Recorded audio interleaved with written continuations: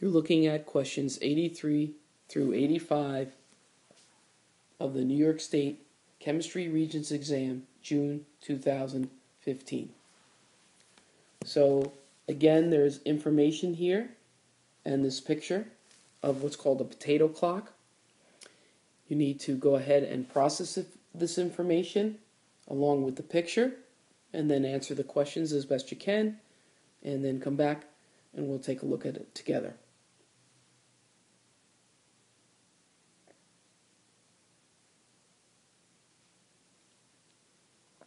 Okay, so what are we looking at here? We're looking at what's called a voltaic cell for my potato clock, because I'm taking chemical energy and transforming it into electrical energy.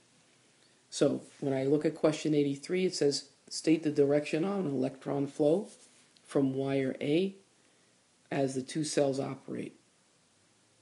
Well, I have a copper rod and I have a zinc rod. And if I go back and I take a look at the reading passage, it tells me that the zinc atoms react to form zinc ions. So here I have zinc atoms becoming zinc ions. And what happens?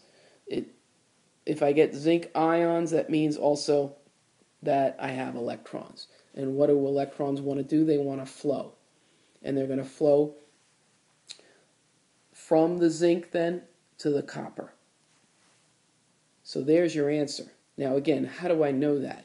Well, zinc going from an oxidation number of 0 to +2 means that the zinc is being oxidized. That means over at the copper we have reduction. And loss of electrons, oxidation. Gain of electrons, reduction. Leo goes Gur. It's just a way to remember it. Anybody that's ever taken chemistry knows Leo, the lion, goes Gur. Then, what else do I know? I know now zinc, then, is the anode. There's another one. It's anox. The anode is where oxidation takes place. Red cat. Reduction occurs at the cathode. Electrons in a voltaic cell always go from the anode to the cathode. So it's another way to remember it. For question 84, it says to write the balanced half reaction for the oxidation that occurs in the potato clock battery. Well, we have it. It's actually right here. Let me put it in red. So I have my zinc atoms, an oxidation number of 0, yielding zinc ions and 2 electrons.